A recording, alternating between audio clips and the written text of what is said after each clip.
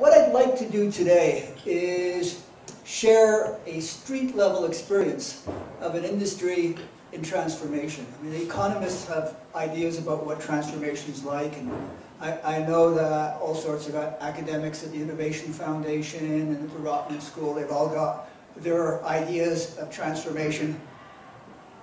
I've lived it at street level. I know what it feels like. I know what the chaos of it is like. And I thought that might be the most useful thing to share. Like, how does it actually happen? But before doing that, maybe put it in context for what it means to Canadians. You know, the scale and speed of the change in the global economy is completely unprecedented. It's like a hockey stick, like an exponential curve. And we all grew up with change happening like this. And all of a sudden, the exponential curve has started to move. And all our habits of how to survive change are based upon a lifetime of culture and learning at this part of the hockey stick. And now we're at this part. And it's just going to go steeper and steeper. And so the exponential growth in the speed and scale of global economic change is the single biggest thing that's facing us as Canadians. What's changing? Well, what's produced in the global economy? A huge amount of value produced today didn't even exist in people's imagination 5 years ago. Where is it being produced? The shift in the centers of production from the idea 10 years ago that the world would depend upon China to lead it out of a recession is just inconceivable. How things are being produced, the amount of integration of the global economy, again, is way beyond anything anyone could have believed. And who's producing? In the next 20 years, the middle class will be the single biggest part of the global population. We'll have gone from basically all of human history of subsistence farmers being the biggest part to actually members of the modern economy, the middle class being the biggest part. This is huge. It's as if McLuhan's global village, Thomas Friedman's flat global economy, and Moore's law of innovation, speed of innovation, have fused. And every single Canadian feels the shock of the speed of change. It impacts the quality of life in every nook and cranny of this country, and those who haven't had it slap them across the face yet are going to feel it. And so I think that the single thing that we should be most concerned about is, do we have the adaptive capacity? We talk about, are we competitive? But we haven't been talking sufficiently, are we adaptive? Being competitive today is worth today. The ability to change, to adapt at this speed is what's going to determine our quality of life. And so I'm going to share the story of the forest industry being slapped in the face. It's, you know, the short version of the talk is, forest industry was happy 10 years ago, too complacent. We got walloped. We staggered around looking confused and hurt. We pulled ourselves together, changed a bunch of things, and now we're feeling pretty self-confident. And of course, history doesn't move that cleanly. It's more amoeba-like. But that's the basic storyline. So like 10 years ago, we were happy campers. We were the world's largest exporter of forest products. We were making profit. We had 1 million Canadians, direct and indirect, employed. We were the biggest source of balance of trade. It was 300 communities.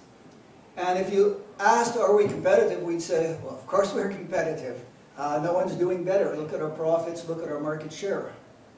But if you did a stress test, I know you only do it for banks, but if you did a stress test on the sector and said, could it withstand the stress, you would have seen that most of the industry was assuming a 70-cent dollar was at 65, a 70-cent dollar. I remember a meeting in which David Emerson, when he was still CEO of Canfor, told his colleagues that he was planning on an 80-cent dollar, and they all looked at him like he was a total nut bar. He was wrong by how much? 20%. And he was the radical. We were totally dependent upon the U.S. In fact, we were not going to China, or we had pulled back on selling to Europe, because the US was such an easy customer. We had overcapacity. This is partly because of the provincial government's pertinency rules. They say you can only have so much lumber for each town. So we had, maybe 3 times as many mills as we needed. And we weren't investing enough because you couldn't invest in a big mill because the province wouldn't let you consolidate your lumber supply into it. We were doing what government required of us environmentally, but we weren't doing any more than that. And we thought that we could deal with the environmental challenges just by telling them, here are the facts, and we're right and you're wrong. And we had something that might be called commodity consciousness. We hadn't actually thought about marketplaces so much as we chop down trees, turn them into lumber, put them out in the market, and hope someone bought them. We had no sense of customer. It was just the total opposite of what you'd think of a market-based business. So here we are, happy, profitable, hugely successful, and completely unable to pass a stress test. It might be interesting to go through Canadian industrial sectors and ask how many could. And then, perfect storm hit. Well, let's go through it. The information age came. All of a sudden, newspapers started to shrink as people went to Craigslist, and the internet took over. Environmentalism, people actually began to understand climate change, and strangely, the public stopped blaming us the way they used to. It was better when they blamed us. They started to blame themselves and change their buying habits. So when the people used to say, well, industry's bad and better clean up their act, but I'll buy what I want, we could still sell. But a big shift happened when people started to blame themselves as much as us. All of a sudden, environmentalism became a huge market threat. And environmentalists, being the smart, strategic people they are, figured that out and started going after our big customers instead of after us. And we were in a huge problem with our marketplace. So you had info age, environmentalism, and then the dollar went from 65 cents to $1. Doesn't seem totally absurd place for $1 to be. But that 66% rise, all of our inputs were in Canadian dollars, all our sales in American dollars. So that was like a 2/3 rise in the cost of doing business. I remember CEO of Catalyst paper telling me that when he came, he was 12% below what he needed to break even, and he fired his VPs, he did a new union contract, he brought in new financing, and we got it up, and then the dollar went up 2 cents, and he was right where he was. It was huge, huge impact to try and adjust to that. In addition to that, turns out the US housing market collapsed and brought down the rest of the global economy, and we had to sell wood to the US housing industry to make a living. The shift of global growth went to China, and we were busy keeping our relationships up with the US and Europe. And then we had 2 plagues hit us. We had a plague of beetles and a plague of softwood lobbyists. And between the 2 of them, and so anybody who could look at the numbers, anybody who believed in projections could tell that we were finished. I mean, there's no way that our trajectory was going to change. It wasn't a perfect storm, of course. It was a change in climate. It was a total shift in the structural underpinnings of our industry. So what did it feel like? Well, I had a meeting last year with a bunch of mayors from Northern Ontario, and we were just basically over beer. They were drinking beer. I learned long ago not to drink with mayors. They were saying that it's like, you go to bed one night in your own neighborhood. You got health care, bump into someone, they say sorry, everyone at the rink. It feels like, you got Canadian values, and your dad had a job, and your uncle has a job at the mill. You wake up the next morning, and you're no longer in your neighborhood, you're in the global marketplace. And it's not a nice neighborhood. There's no health care. No one says they're sorry. They'll knock you down, steal your pacemaker, take your job. And it's a culture shock. And the reactions, we spent a long time about how do people react. People get angry, because they have a sense of entitlement. It's not fair. You often see this in some of the less progressive unions sometimes. You see this sort of, we have a right to our jobs, we have a right to prosperity. You don't have those rights in the global marketplace, and if you're selling to the world like we do as Canadians, you don't get to live just at home, you have to live in the global marketplace. And then the other reaction is depression, like people just lose self-confidence. And just like an entitlement can make you resistant to change, even worse, that sort of depression, that lack of self-confidence, just kind of saps the energy out of a town. And this desperation, and it's like being someone having difficult cancer. There are a lot of snake oil salesmen telling you that eat 50 bananas or take the right bath or whatnot. It'll miraculously go away. Well, those sorts of people work economically too. If you just build this plan to try this technology, it'll all get better. And to be fair, industrialists, mayors, and politicians are all seduced by this because the pain is so hard. And if you're a CEO or a manager or a leader in the industry, the personal pain is unbelievable. Not only are you laying off thousands of people, you're destroying the community you live in. The CEO from Tenbec's wife told him that they have to move to Toronto. They lived in Temiskaming, because she can't go anywhere in town without facing someone who her husband has laid off, or their wife, or their child at the swimming pool. And you think, if you're a leader in industry, you think you have a sense of personal power, but everything you used to do doesn't work. Or if your father built up the business, you're feeling your father, you're feeling your uncles who depend upon the dividends, you're feeling basically the whole family's legacy. And then you try and figure out what to do, and it's not obvious. Some of them just went into denial, saying, it's a cyclical industry, it'll come back, we just have to hold our breath. And of course, they all turned blue. And those who said, well, we have to find a new path, well, it turns out from the inside, the solution isn't obvious. Is it bioenergy? Should we sacrifice fiber to make the environmentalists happy? Should we start selling to India? It's all clear after you fix things. But in the moment, it just feels like confusion, loss, and uncertainty. And it takes huge courage, vision, and determination for an industrial leader, for a union leader, for us, a political leader, to actually see a path, not listen to the depressed feelings, not listen to everyone talking, because that's the other part, which makes it even worse, is everyone around you doesn't believe in you. Your investors don't believe in you, your suppliers don't believe in you, your customers don't believe, even the government is tempted to give you palliative care instead of transformative care.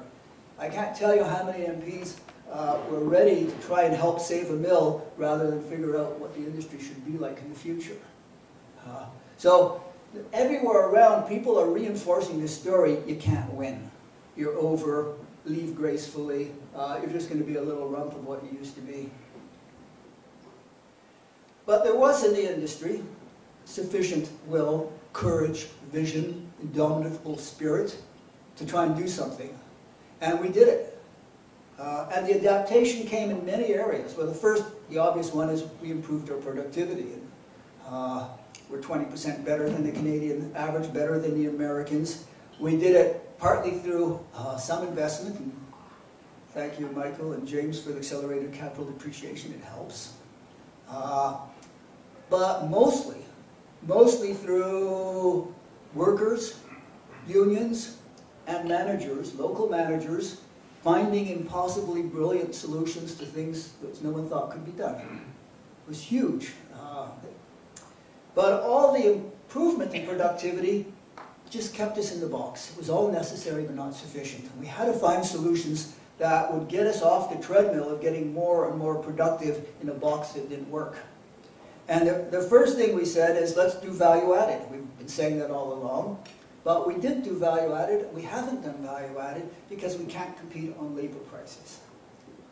So then we started asking, could we do value extraction? Can we get more value out of every tree harvested? And together with the Department of Natural Resources and some provinces, we started to do a study of what we call value pathways and asked, what's the highest and best value for a ton of wood? Is it pulp and paper? Is it lumber? Is it bioenergy? Is it bioplastics? What can you do with it? And where? And when we say value, we meant jobs, dollars, and minimal environmental footprint. And we actually did this study. It took us a couple of years. We tested 36 different technologies, and we found all sorts of paths in which the value to the industry of alternative products would make the industry economically viable. In fact, we found that there was going to be $200 billion of global marketplace for bioproducts, everything from nanocrystals pulled out of trees that can make computer screens or false teeth really hard, to pharmaceuticals, to additives, to building materials, to smart papers. We found all sorts of things which actually had economic value, which would not replace the existing industry, but give it enough extra product that the cost of harvesting trees and processing them would actually turn out to be profitable. So we took what used to be the old paradigm of value added, created a new paradigm of value extracted, and found an economic path. And then with the environmentalists who were, while we were suffering, busy kicking us while we're on the ground, we went and said, does this make any sense? Do you guys really think that beating us up is in the end going to get you where you want to go?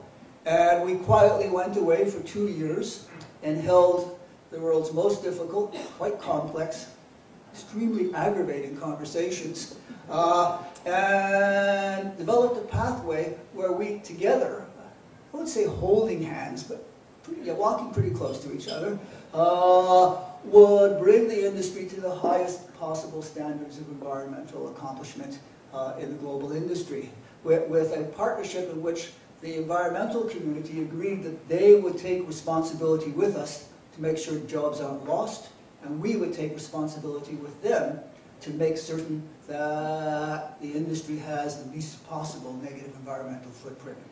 Again, it was breaking the paradigm. Instead of thinking we just have to add value, instead of thinking we had to beat the environmentalists and prove them wrong, we said, why not just recruit them? Why not make them part of the team?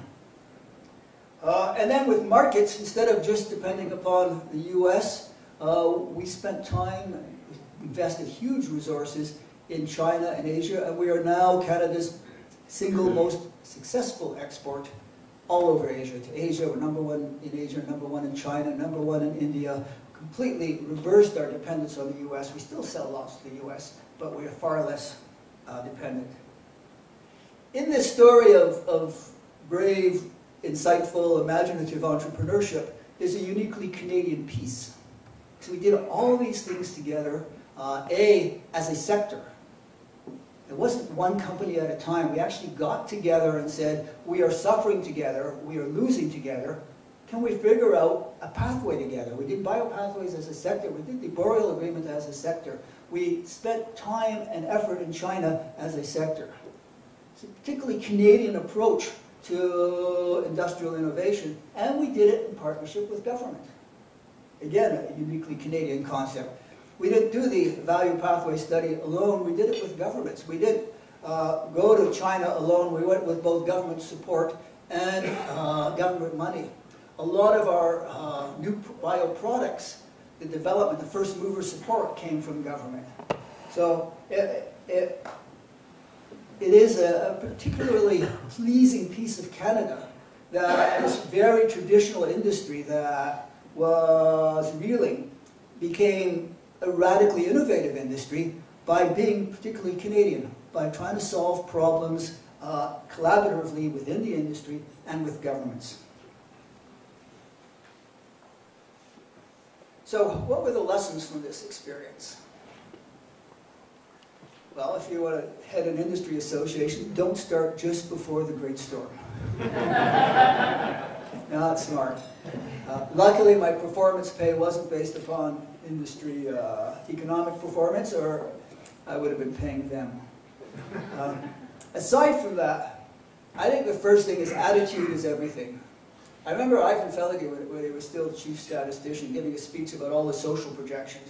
It must have gone on for an hour and a half, as only Ivan could, with graphs and all of this. And at the end he said, but you know, none of that is necessarily true. It's all a choice. That's what will happen if we don't change policies. And if we change policies, all those graphs could move here and there. And it's such a huge lesson that if you look at where things are going, you're only going to find out what will happen if you don't change.